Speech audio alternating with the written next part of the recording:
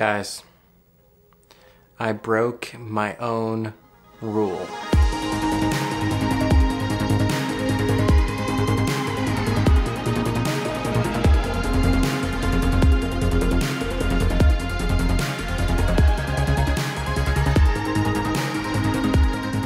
What's up, you guys? Welcome back to my channel. If you guys are new here, my name is Devin, and today I want to talk to you guys about breaking my own rule.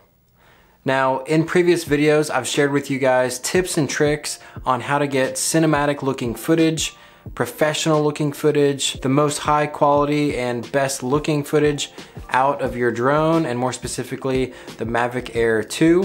And one of those rules that I always talk about is try to keep a shutter speed of double your frame rate. If you haven't seen any of my other videos, I will link them in the description below that you can check out how to get professional looking footage with your Mavic Air 2 and some tips and tricks on that.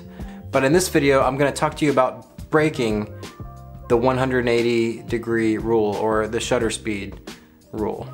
Typically, you want your shutter speed to always be double your frame rate. So if you're shooting 30 frames per second, you want your shutter speed to be 60. And that is what they refer to in the filmmaking world as the 180-degree rule. But I broke that rule. And I wanted to share with you guys that it's okay to break that rule. I've actually been breaking that rule a lot. But my philosophy is, before you break the rules, you have to know what the rules are. So I still think it's important to learn why to shoot in those shutter speeds. And of course, it's still the best way to get high quality and cinematic looking footage. But there may be times where you either have to or want to break the rule. I had a really good example that I want to share with you guys of a time where breaking the rule made sense. There is this awesome train bridge that crosses the lake not too far from us, and I wanted to catch it going across the lake. And I was only able to be there at a certain time of day, so I didn't know if I wanted to shoot photo or video. I ended up leaving the ND filter off of the drone. It needed an ND possibly 16. It was a pretty bright and sunny day. So what I did is I decided to shoot 4K 60 frames per second to try to eat up as much of that light as possible, but also to get as many frames of the train as possible for both photo and video. But then I set my shutter speed, I want to say it was above 500 on my shutter speed, which is way too much. If I'm shooting 4K 60, my shutter speed should be 120. So it's definitely way over. But what that allowed me to do is, while editing, I could go back and take really crisp screenshots of the footage with no motion blur. Because I shot at such a high shutter speed, it came out with a crisp image of a moving train. And that would be a good reason that you might want to break the 180-degree rule.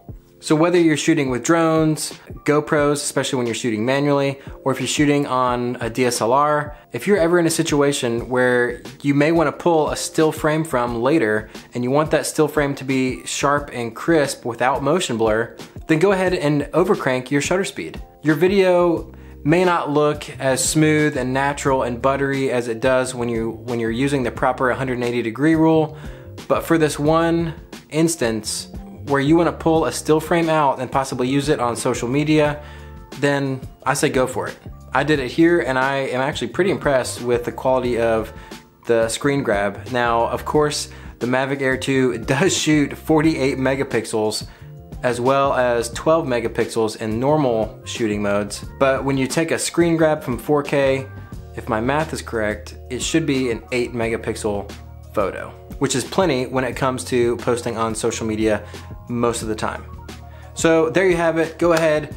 That is a rule that might be worth breaking once in a while, and feel free to break it. You can still get great looking footage as well as pulling a still frame out of your shot.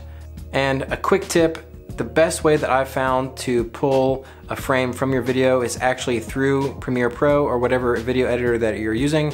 As I'm viewing my footage, there's actually a button to export the frame that is currently on the screen, and I can export it to my desktop, and then from there I can put it into whatever photo editor that I want and clean up as I see fit. So this photo I edited how I wanted to edit, and then I actually took it out and put it into Photoshop, and I took out the fishing boat down below.